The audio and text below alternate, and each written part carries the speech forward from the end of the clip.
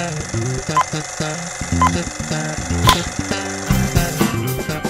here in Simi Valley, California. Find my friend Adam to hike with him a little bit up in Corriganville Park, the interpretive trail. It is what you want it to be. Up here in the rocks of Simi Valley, they shot a lot of westerns up here. A lot of Lone Rangers. I've actually shot up here a couple times. There's a hawk up, you can't see a hawk, but there are hawks and stuff. I found Adam, he's right here, but this is the western town. What was this? This was the barn? This was the newer of the two old barns. Because you know all the stuff. Adam knows the stuff. I just know that a lot of stuff was shot here. Gorilla Rock. Actually, we got it looking like a gorilla. Adam told me Fort Apache was shot here, and I did not know that. Adam knows more than I do about the stuff that was shot. But Fort Apache, so John Ford movie. John Wayne. Peter Fonda. Peter Fonda, yeah. Everybody's in there. Fort Apache was great, boy. They had this little, in New Jersey, down near Wildwood, southern New Jersey. They had a little theme park, tiny, called Fort Apache, with like, you know, fake Indians and rides and everything. Was it based on the movie? It was, no, it was just kind of based on in cowboys and Indians kind of theme. But man, when I got to go to Fort Apache, you know, you're 5 years old or 6 years old, Indians would be there, and you just basically want to, you know, get ice cream. But man, that was great. Trailblazer Cave. I'll just go up there. I'll go up there. Billy the Kid versus Dracula, right? Hoot Gibson, Bob Steele, Ken Maynard, all the cowboys came out of this cave. But it's not really a cave. It's just a split in the rock that they built up. They built up with like sort of plaster, wood over here, made it a mine. And then you'd come out of the cave. I'm not gonna shoot a lot coming down from the cave because I'm not gonna kill myself. Oh, you coming down now? I'm gonna come down. Be careful, it's very, very tricky. Your footing. The staircase can be treacherous. Name that movie. Young Frankenstein. Oh, he's too good. That is Johnny Weissmuller Rock when Tarzan used to jump into this lake. Note. It was actually Jungle Jim. It was post the Tarzan years. Tarzan ended, and then he put on the hat. He put on the hat and the shirt, and he was Jungle Jim. Look. Tarzan. If I say Tarzan on a video, okay, it's Tarzan. All right. It's this Jungle Jim because Adam knows everything. He was Jungle Jim. And like all Jungle Jims, at the end of shooting, kids would come play on him. He'd hold his arms out and they'd swing. A Jungle Jim. I get the reference. I'm just trying, Adam. I'm trying. Is that so wrong? That's hilarious. For entertainment. It's funny. So this was full of water, and they built this concrete bunker with windows for underwater sequences. I watched an episode where he was right here in front of where they had the camera pointing out, and he stabbed a crocodile. In this copse of trees, yes, I used the word copse, many a singing cowboy has ridden a horse through here and sang his song. I've got spurs that jingle, jangle, jingle. It's actually right there. It's on the other side of this. The other side of that big hump? Yeah, so we just did a loop. We go this way, we'll loop back. It's on the back side of this rock. It's like over that. Okay. Look.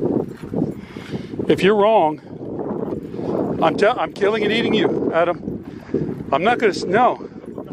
No, we're not gonna do that thing. Hey, buddy, we did our best. Hey, way to go, Adam. You showed me old Hollywood. No, I'm killing and eating you.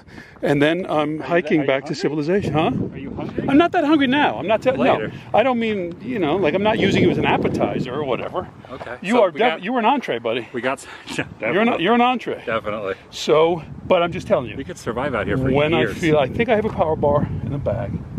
Go with that. Let's say we're wrong over there. Okay. Have the power bar. And then, who knows, just toss up. I never get the lizards as they scurry across. They're always like across. We have walked a long way on a very, very hot day, but there's the foundation right there of Fort Apache. Right there. Adam's taking the freeway, that 118 freeway, and I'm racing him to the Munch Box. I often ride my bike down this road. I ride up the old Santa Susana Pass Road, and then I ride down using my brakes quite a bit. I think I'm in the car. In the car, I'm using my brakes almost more than I do on the bike. It's steepy curvy, even in the car. You beat me. How long have you been here? Jumped on the freeway. I know. I took the stagecoach road. I know, I saw you. I wanted to race you. 2 minutes. 2 minutes? Ah. Just catch him, please. Cash only. Yeah, I got cash. I was telling her that he goes only the coolest Sure, places, however you would and I was make it, like, you of make course it. he's here. You do your thing. I've never been here before. Oh man. All right, if you want to do it, do it. Okay, If you think, go for it. Hauser had when he was here. Oh, really? Well, do it, do it. Alright, and then would you like some I french want to come fries or here for a long bacon? time. Yeah, however you would have lunch, just make it happen for me and I'll just pay for that. Okay. You ever watched the Jewel Hauser episode on this place? Absolutely, I was here. I shook his hand. You were here back then? Wow. 2003. The Munch Box, thumbs up. No response at all. I'm at my son's baseball game. He's playing for the St. Lucie Mets versus the Florida Fire Frogs. But when he's pitching, I can say very little because my tongue is 3 times its normal size and I'm about to swallow it. So I'll try to tape something, but I'm pretty me no have words.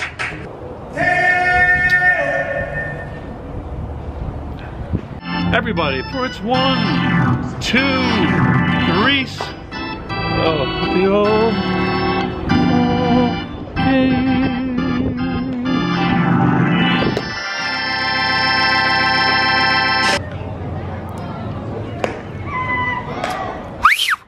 Yeah, buddy. First pro strikeout I ever saw him pitch. Congratulations, Tommy.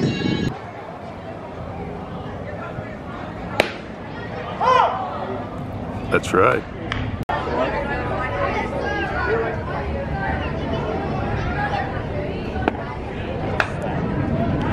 Yeah, buddy. My grandfather grew up in the coal mines of Pennsylvania, in the shadows of the oldest brewery in the United States. 2 generations later, here I am in Florida watching my son pitch in pro baseball. Center fielder number 9, Garrison Schwartz. Go America. Good luck, Garrison Schwartz. If that's your real name. That's right, Garrison. That's right, Garrison Schwartz.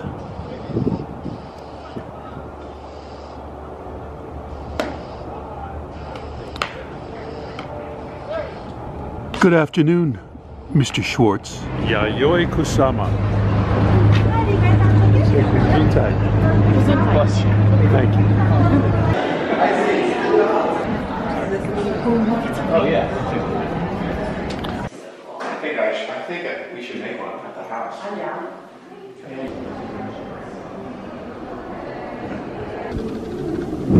Honey, we need a new fuse for the Christmas lights. That's pretty cool. This? Let me tell y'all something. I'm incredibly happy and touched that you'll be showing my Infinity Mirrors exhibition. Hey, thank y'all from the bottom of my heart.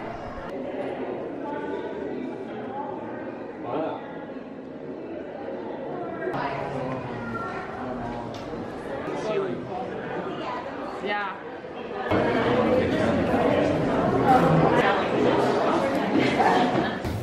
Thank you for your postcards. When I first invited postcards to come in, I got 2 postcards about once every 2 years, so that would be once a year. I'm getting more now. Beck Lane, what a talented painter.